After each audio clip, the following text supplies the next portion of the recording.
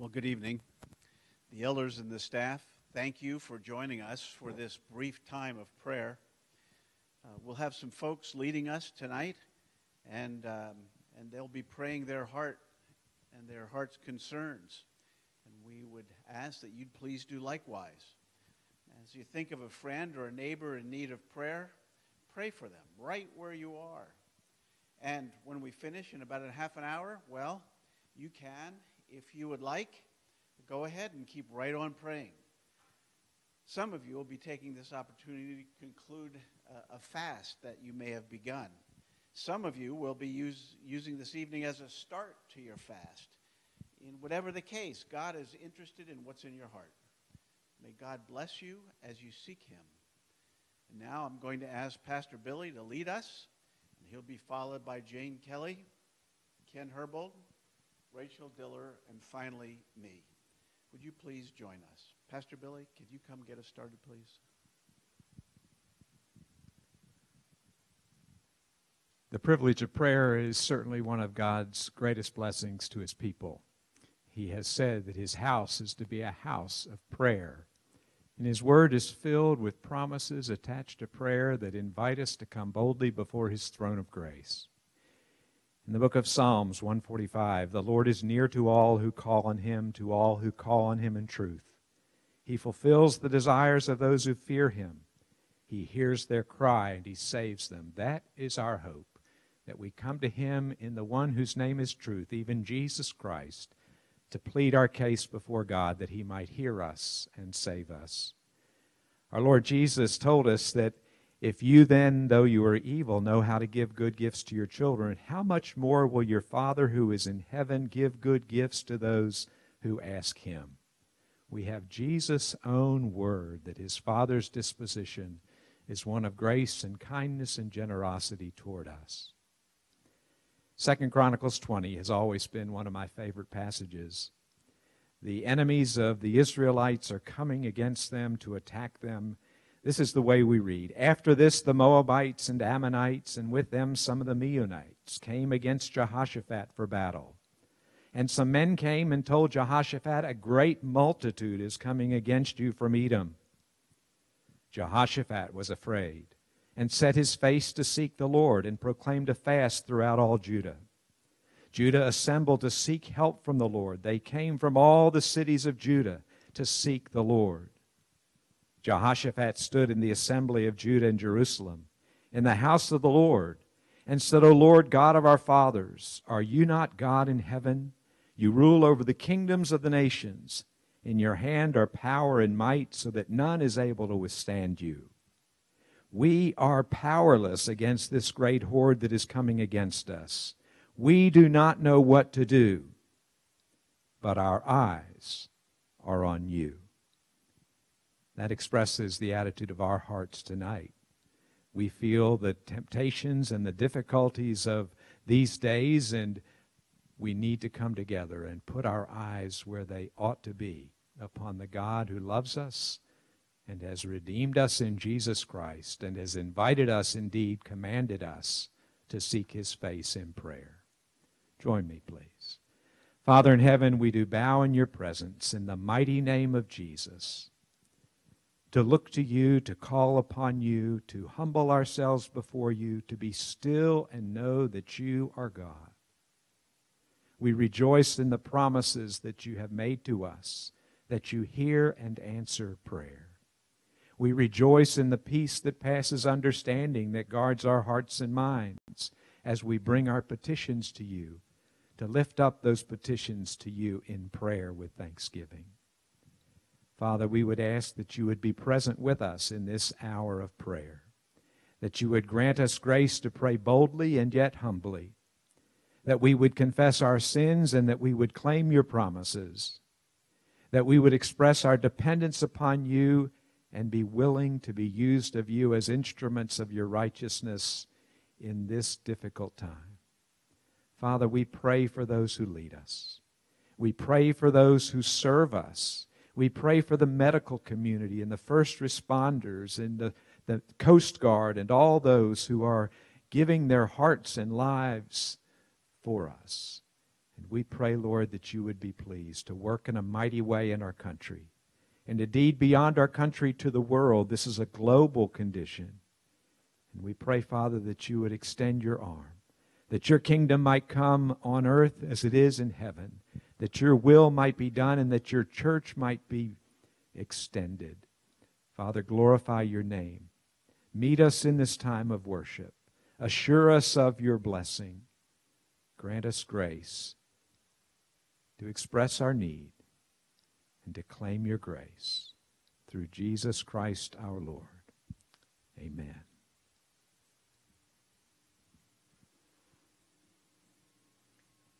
Dear Father God, I just thank you, Lord, for the privilege of bringing all of these concerns to you, Lord, that we can take them from our hearts and minds and put them into your hands at this time. And Lord, I pray, Lord, for a lot of separate, small issues, Lord. So many factors affect this coronavirus situation, Lord. And I pray, Lord, first of all, for the development of medicines and vaccines, Lord. I just pray that you would speed along the development of all those scientists that are working on developing the medicines, new things, Lord, that we haven't seen before. I pray, Lord, that the government would remove regulations, Lord, that might slow down or prevent the development of this. And Lord, I pray for the cooperation amongst all the scientists, the universities, learning centers, Lord, companies, corporations, research and development departments, Lord, that are developing these things, Lord, that they all might work in unity, Lord, to defeat this coronavirus, Lord, so that people are not sick and don't even have to go to the hospital, Lord. And I pray, Lord, that you would just facilitate this, Lord, in every single factor, every single way. Speed it along, Lord. And I just pray that there would be coverage, Lord, amongst the whole country, Lord, that it would be distributed fairly and with justice, Lord, amongst large populations and small populations in rural areas, Lord. Lord, we need your help here, supernatural help to do this, Lord, and I thank you in advance for what you're going to do there. Lord, I pray most of all, Lord, for the healthcare workers on the front lines, Lord. They are truly soldiers in a battle, Lord, and they are giving their lives. And Lord, as more and more of them come down to the coronavirus, Lord, it's really time to ask you to put a hedge of protection around them, Lord, that you would supernaturally protect these healthcare workers, the doctors, the nurses, the orderlies, everyone in the hospital situation, Lord, that you would just be with them. Lord, physically strengthen them and gird them up with their strong minds, Lord, that they might think clearly for each and every patient that crosses their paths. I pray, Lord, that you would keep their hearts tender and loving and kind, Lord, that you would make peace out of the chaos in hospital rooms, Lord, and emergency rooms, Lord, that your spirit of peace and calmness would reign in every single emergency room, Lord. And Lord, many of these health workers may not be your children yet. They might not be saved. We pray for their salvation. We pray, Lord, that those health workers would see you working in those emergency rooms, so they would see evidence of you, Lord, and that many would be converted to you, Lord Jesus. And I pray, Lord, that as families cannot see their loved ones on their deathbeds, that you would allow these health workers to be kind, loving proxies for their families, Lord, that no one would die alone and by themselves, Lord, but those health workers would be there to hold their hand, to let them know that they're not alone as they die, Lord, and just be in charge of each and every single hospital bed that holds someone that might be at death's doorstep, Lord. We pray, Lord, that when your appearance, your presence, your joy, your peace, your comfort, Lord, is evidence all throughout the hospitals, Lord, that you would get the glory for this, Lord, that people would know that this is not man-made, but that this is a God-made, God-produced, that you have facilitated it, you have intervened, Lord, and this is supernatural. This is not from man. And Lord, we just thank you in advance, Lord, for what you're going to do with the medical situation, Lord. with the healthcare workers. And we just commit those that we know personally that are doing this, Lord. Help us to know how to help them and to bless them in practical ways. Even though we can't touch each other, Lord, we just ask that you would help us to know how to work together and all just be united, Lord, at this terrible time in this coronavirus quarantine, Lord. And thank you, Lord, in advance for what you're going to do. Amen.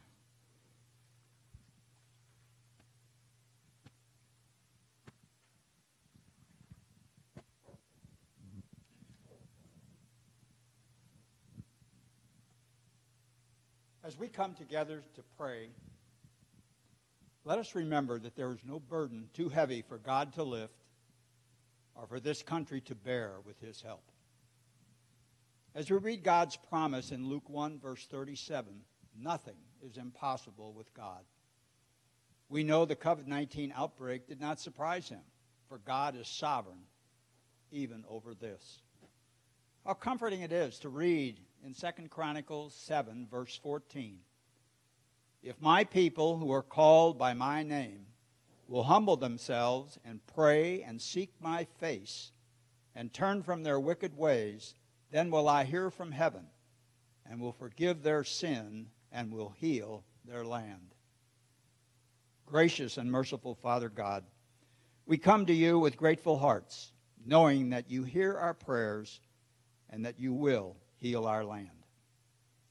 Father, we pray for the millions of workers who were employed just a couple of weeks ago and are now unemployed. The number of businesses, small and large, that are dealing with difficult decisions, including survival. Families dealing with children at home instead of school, leading to homeschooling. So many, many changes and new challenges in our lives brought on by the COVID-19 pandemic.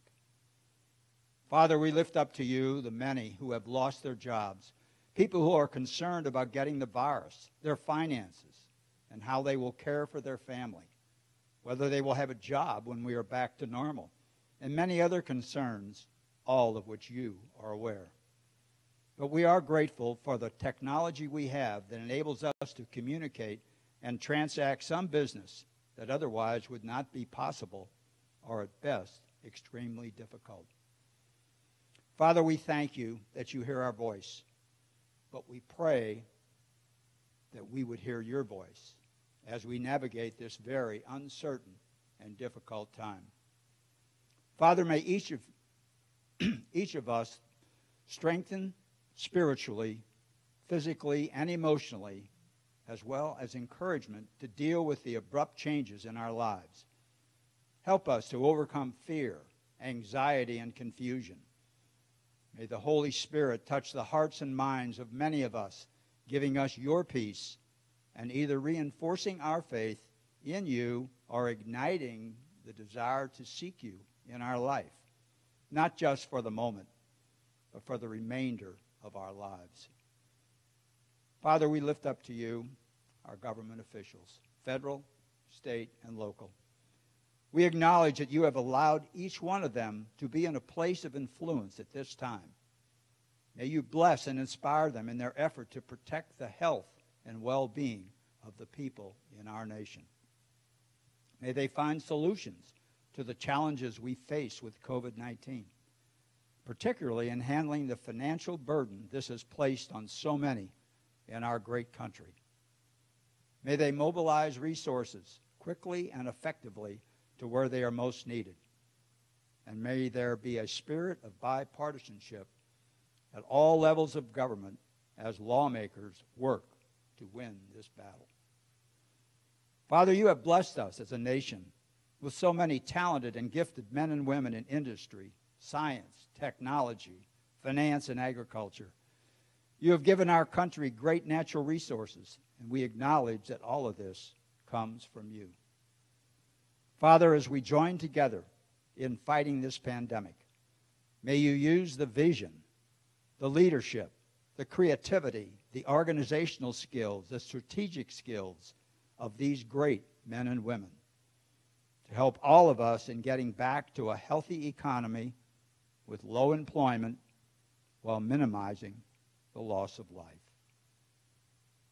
Father, may your people know the peace that only you can give. And may thy will be done in all things. And may you be ultimately glorified. Father, help each of us to do our part as we unite in eliminating this invisible enemy. And Father, as you instruct us in your word, help us each day to love you with all our heart, with all our soul, and with all our mind, and to love our neighbor as ourself. We ask all of this in the name of Jesus Christ, our great Lord and Savior. Amen.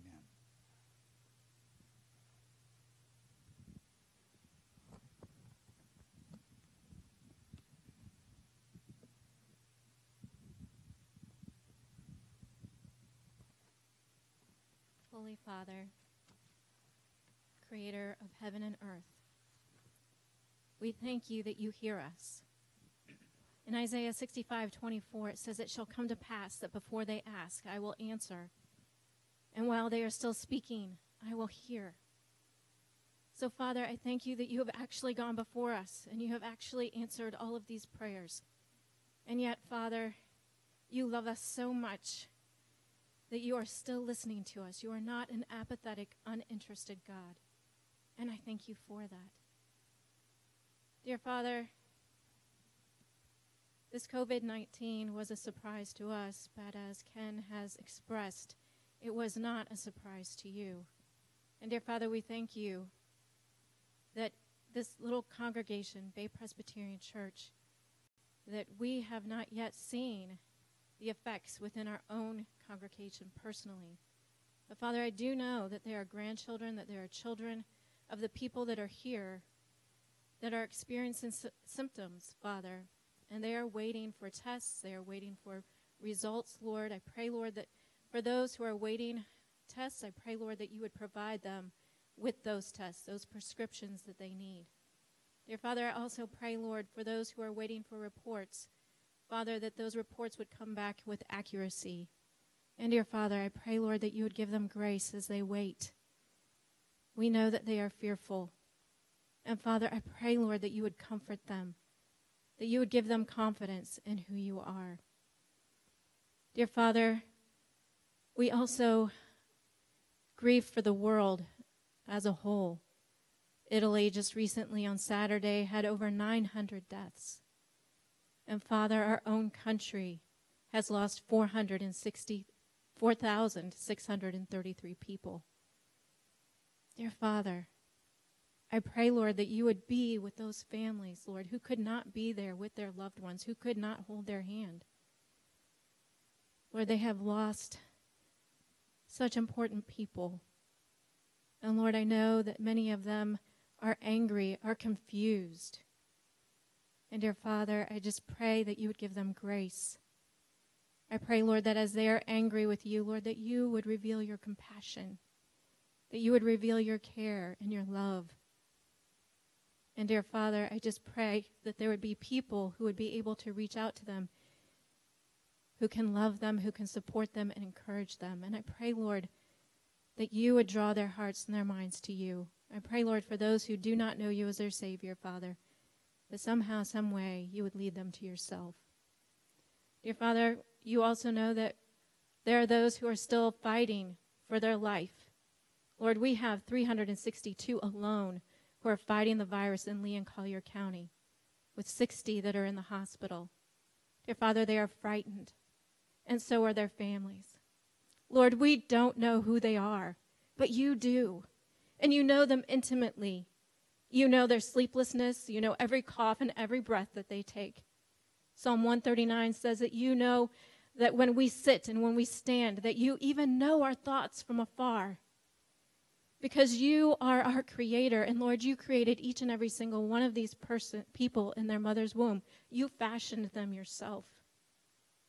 And your word even further reminds us that not only did COVID-19 not take you by surprise, that you ordained every single one of their days before they ever came to be.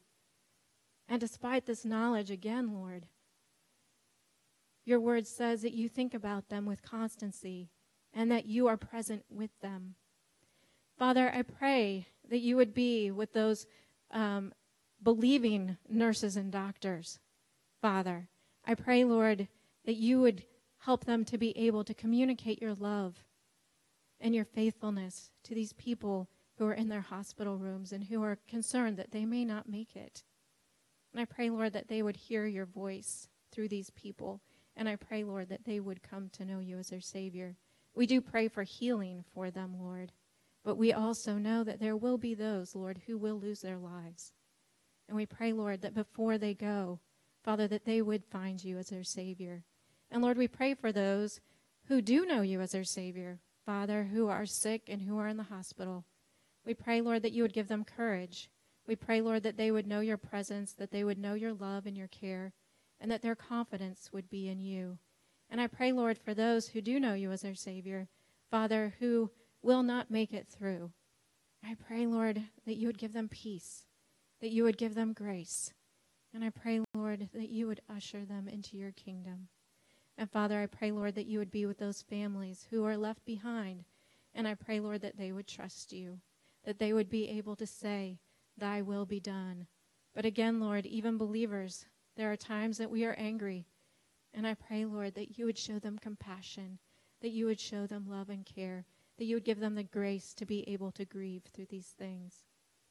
Dear Father, although we do not have any coronavirus victims within our own community, we do have many other health concerns. Father, we think about George and Carol Brown.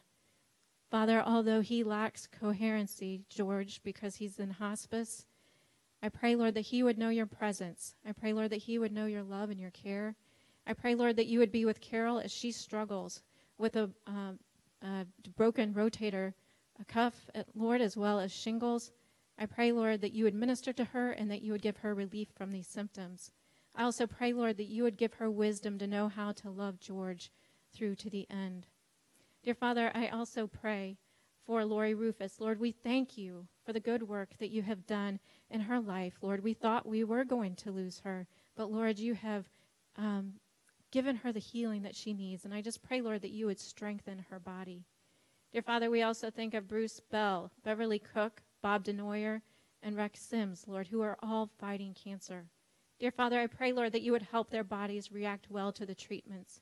I pray, Lord, that you would protect them from COVID-19, that you would give them peace and help their confidence to fully be in Jesus Christ. Lord, I pray that when there are doubts, Lord, that you would remind them of who you are and of your goodness.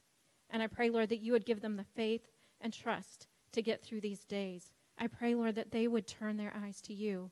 Father, we also pray for Judy Katz. We don't know whether she has cancer or not, and she is waiting, and she is concerned. Father, we also pray for her, that she would turn her heart and her mind to you, that she would draw strength from you. And Father, I pray, Lord, that you would minister to her, that you would guard her heart and her mind in Christ Jesus, Father. Dear Father, we thank you for Joanne Copperman. You know that one of her lungs is not well, and that is a concern for us. Dear Father, I pray, Lord, that you would protect her from COVID-19. I pray, Lord, that you would put a hedge of protection around her. And I also pray that you would help her to be wise. And I pray that you would provide everything that she needs. And I pray, Lord, that you would bless her. Dear Father, we think of Sharon and Fred Klopp. Dear Father, he just received a new heart valve. I thank you, Lord, for the successful surgery. And I just ask, Lord, that you would protect him from infection and from the COVID-19. Dear Father, I pray, Lord, that you would put a hedge of protection around both of them, Sharon and Fred. And I pray, Lord, that you would provide for all of their needs. Dear Father, I also think of Alice Miller. Dear Father, I pray, Lord, that she would know your presence and your comfort in her life as she struggles with illness herself. Dear Father, I also pray that you would protect her caregivers from COVID-19 and that you would provide for all of the needs that they have. Dear Father, I also thank you for this opportunity for both Alice and Ray to be a witness and a testimony to their caregivers and to those who are around them. Dear Father, I just pray, Lord, that you would be glorified in our church. I pray, Lord, that you would be glorified in this situation. And I pray, Lord, that we in this church would be bright and shining lights for your kingdom. Dear Father, I pray, Lord, that you would give us confidence instead of fear. And I pray, Lord, that you would help us to remember your words from Joshua 1:9. Have not I commanded you? Be strong and of a good courage. Be not afraid, neither be thou dismayed. For the Lord thy God is with you wherever you go. Thank you, Father.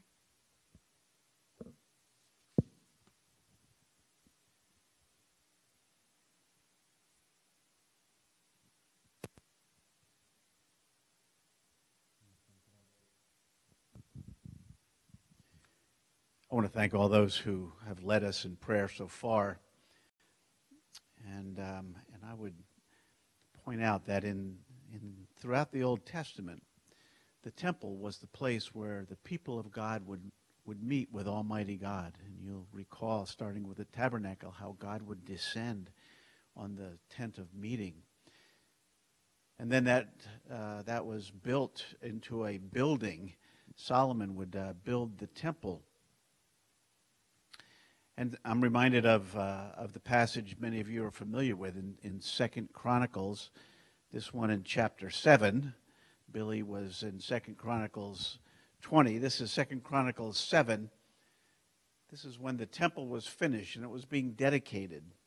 It says, "When I shut up the heavens so that there is no rain, or command locusts to devour the land, or send a plague among my people, if my people who are called by my name will humble themselves and pray and seek my face and turn from their wicked ways, then I will hear from heaven, and I will forgive their sin, and I will heal their land. Now my eyes will be open and my ears attentive to the prayers offered in this place. I have chosen and consecrated this temple so that my name may be there forever. My eyes and my heart will always be there."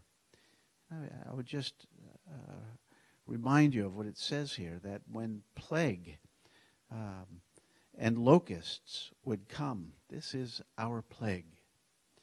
I think there's a little doubt about that. And then the temple was destroyed, and the Israelites were taken captive. And after a while, they were allowed to return to their land, and they did, and they rebuilt the temple. And when they rebuilt the temple, this is a prayer that Nehemiah prayed. He said, "Blessed be your glorious name, and may it be exalted above all blessing and praise. You alone are the Lord. You made the heavens, even the highest heavens, and all the starry host, the earth and all that is in it, the seas and all that is in them. You give life to everything, and the multitudes of heaven worship you. You are the Lord God, who chose Abram and brought him out of Ur of the Chaldeans and named him Abram. You found his heart faithful to you, and you made a covenant with him to give to his descendants the land of the Canaanites, Hittites, Amorites, Perizzites, Jebusites, Girgashites.